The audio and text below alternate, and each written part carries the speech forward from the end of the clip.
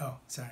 I first came in a couple of days after my accident. I was T-boned on a side street pretty badly, and I couldn't move.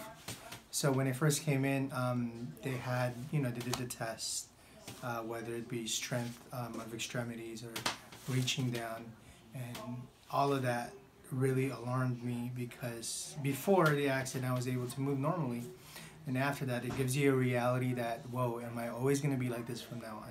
So for myself, it was important that I did the treatment.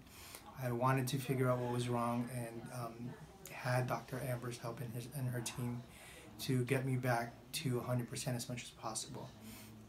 And then after the treatment, honestly, I'm back to normal.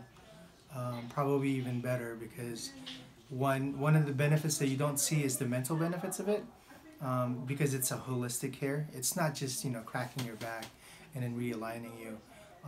What happens is, with Dr. Amber and her team, they take care of you not only from the physical side, but they also give you tools to better yourself.